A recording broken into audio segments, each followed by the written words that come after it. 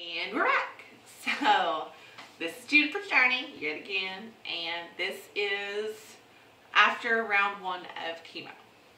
So we went and we did blood draws for those 2 weeks out after that Neulasta shot, because you have to wait 3-ish weeks between rounds of chemo.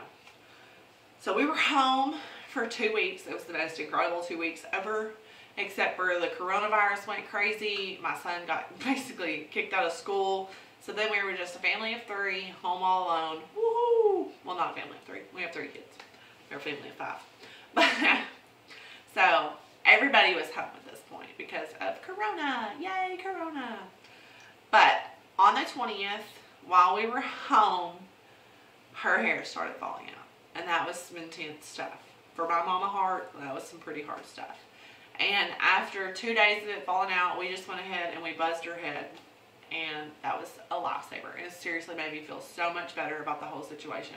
I highly encourage you, if you're going through chemo or cancer, just shave your darn head.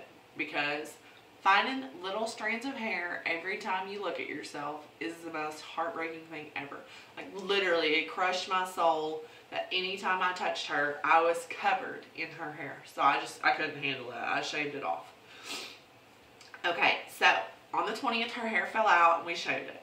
We went back on the 23rd and we did labs just like we had on the 16th. So those 2 weeks we did labs, and her labs came back good. She didn't need transfusions or anything.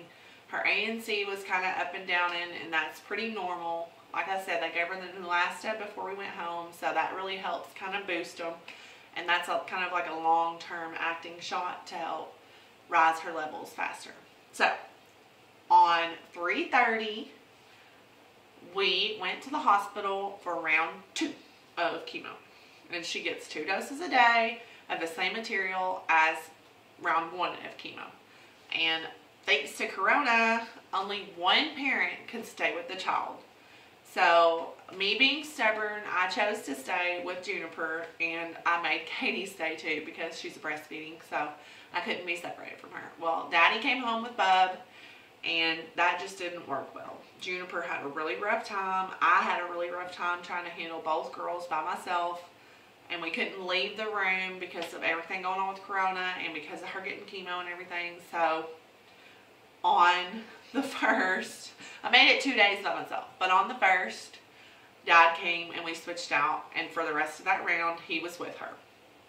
And like I said, everything really actually pretty much went smooth with round 2. She kind of started having accidents because of the fluids. And because where the tumor is located inside of her, it pushes kind of on her kidneys because it's on the adrenal gland, which is on top of your kidneys.